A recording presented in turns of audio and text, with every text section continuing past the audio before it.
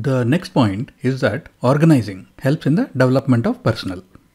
Now, clearly defined work and well-defined teams allow effective monitoring by managers. So, managers can easily see how well the employees are performing in their assigned activities, who are the good performers, who are the great performers, and who needs to improve.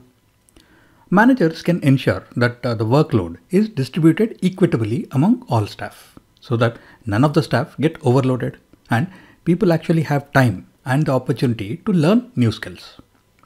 And the job rotation and special projects also allow staff to learn new skills and to display their talent.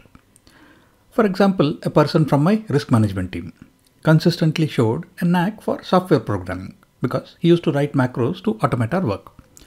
So we eventually gave him an opportunity to move into the team and do the kind of work where he had a natural talent and interest.